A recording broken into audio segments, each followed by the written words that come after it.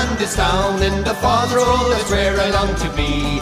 Lying in the dark with the Provo Company.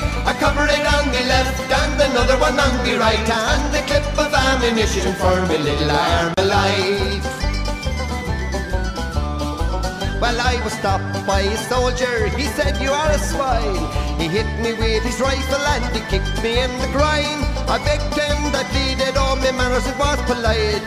And all the time I'm thinking of me little Armalite. And it's down in the boss side, that's where I long to be. Lying in the dark with the Provo Company. I cover it on me left and another one on me right, and a clip of ammunition for me little Armalite.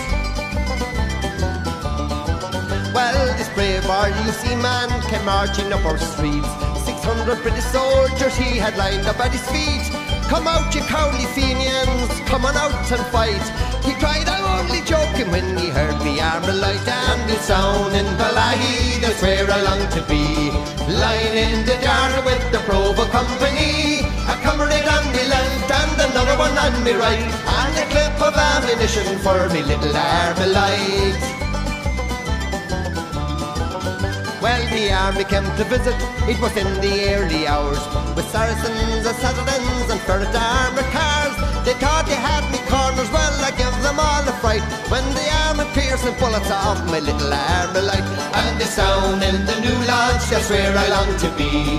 Lying in the dark with the Provo Company. I cover it on me left and another one on me right, and a clip of ammunition for me little Armalite.